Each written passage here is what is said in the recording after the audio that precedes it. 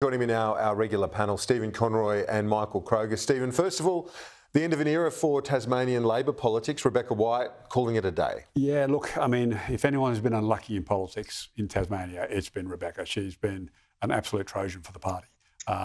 She's now contested 3. I completely understand her decision to step away.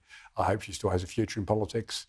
But she has just been in politics is cruel. She's only 41. Yeah, as Do you I think say, she might get called on to run in? I would hope she still has a future in politics. What about Lyons, the federal Well, seat? we have a sitting member, but she's young enough to be able to be patient around. You know, maybe she could contest the Wilkie seat.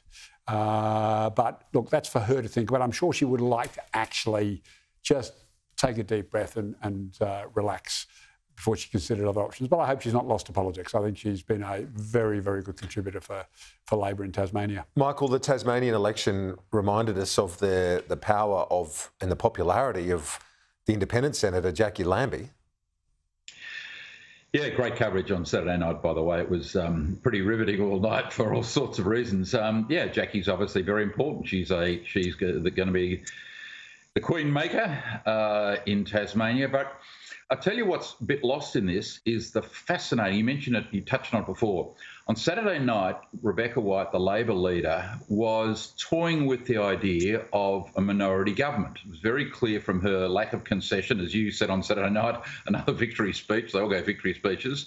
She was obviously toying with her 10, maybe 11, the Greens 5, 6, whatever, and cobbling together the former Labor leader O'Byrne and maybe 1 or 2 other independents. She was obviously contemplating an 18-seat minority Labor government. And then obviously what's happened on Sunday and Monday is that they've said to her, there's no way we're getting into a government in any way, shape or form with the Greens. So forget about that. So I suspect, I'm interested to hear Stephen's views, I suspect federal Labor have said to the Tasmanian division, there's no way you're having a minority government with the Greens because that'll kill us federally, which it would. So whoever said to her federally from the federal division, this ain't happening, they've certainly saved the Albanese government from a lot of pain. But as I said, big difference from her speech on Saturday night to today, Kieran. That's a long time in politics, a couple of days, because it went from her being trying to keep that option open, Stephen, yeah, look, as Michael rightly pointed out, to today, tapping the mat. And you'd have to think it would have been a disaster if... And Helen Polly made this point on this desk on Saturday night. Helen is obviously, very switched on to what goes in Tasmania. To be fair to Michael, I don't think it needed Albo or anyone in Albo's office to make a call.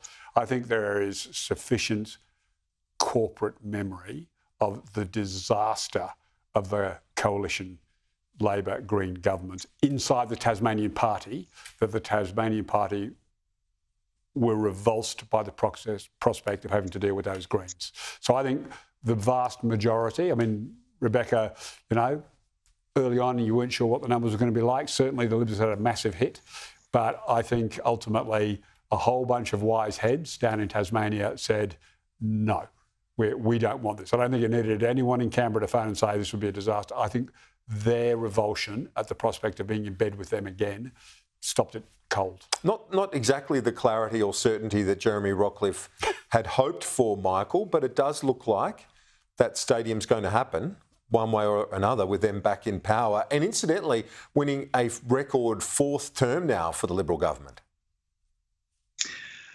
Well, winning a 4th term, not entirely convincingly, I might say, KG, but good on them for winning 4 terms. They're very hard to do, as I keep saying.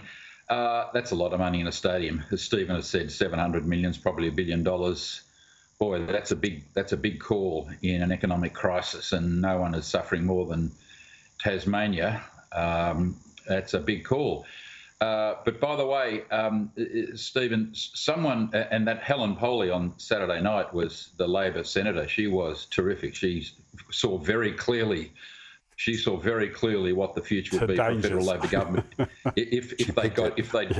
She picked it in 1. I'm thinking, but I thought, well, she's ahead of the game because she picked it, but no one told the Labor leader whose speech on Saturday night, as I said, was very much, well, I can cobble this together without saying these words, and I'll be Premier. That's what you... So, Stephen, no one told your leader that this wasn't happening except for that Labor senator on the panel She was very switched on to the complications that would arise if you got into bed with the Greens. For a start, it would lose every single Jewish voter in the whole country if Labor got into bed with the Greens. So that's a good reminder to for all to keep watching Sky News on election nights. Now, the migration amendment bill that was introduced today by Andrew Giles, what do you make of that? A very hard line, trying to circumvent another the High court-inspired the High Court problem.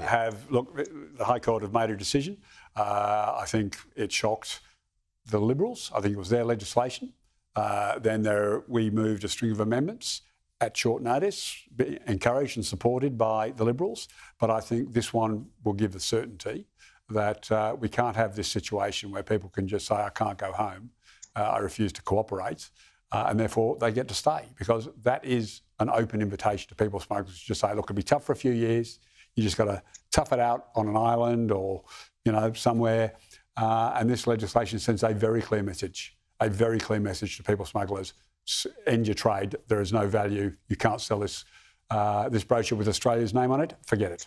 Dan Tehan's going to join us in a moment, Michael, but you would imagine, even though the coalition will say, oh, this is a mess, you're rushing it and so on, they would be supporting this before the Parliament rises ahead of Easter this week, you'd imagine. Of course, they must support the legislation. It's got some very important elements in it, as Stephen has just said. I mean, people that don't cooperate with the authorities, that have no valid right to stay here, their country won't cooperate with them. I mean, the basic tenets of this legislation appear to me to be correct. The only problem is that, why do I get the impression that Mr Giles is not really on top of his brief? Everything is hurried, last minute, et cetera, panicked.